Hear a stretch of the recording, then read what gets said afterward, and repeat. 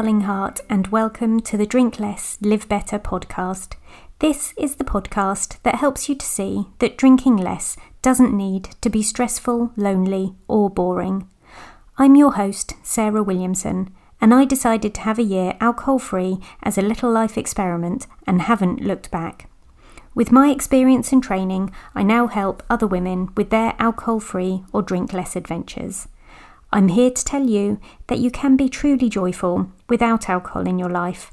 Join me here each week to find out how. Today, I'd like to tell you a story about my self-judgement. I used to be a total div about anyone who wasn't drinking, both behind their back and to their face, offering up really useful gems such as, "Go on, you could just have one," or "It'll be more fun if you drink," and "If you have some soda in your white wine, it becomes a soft drink." Of course, this says everything about me and nothing about them. If you were reading this instead of listening, you'd see I've inserted the rolling eye emoji here. I couldn't fathom why or how people went out to a party or other night out and didn't drink, and I couldn't understand because I had no frame of reference for it myself. I'd never done it unless I was pregnant, breastfeeding, or on medication. I mean, those are surely the only reasons you wouldn't drink, right? Wrong, obviously. People now ask me why I'm not drinking, and I see it as payback, or karma, if you will. Because I've been that person, I know what to do with that person. I'm always happy to say I just feel better in life overall when I'm not drinking. I don't make a big deal out of it.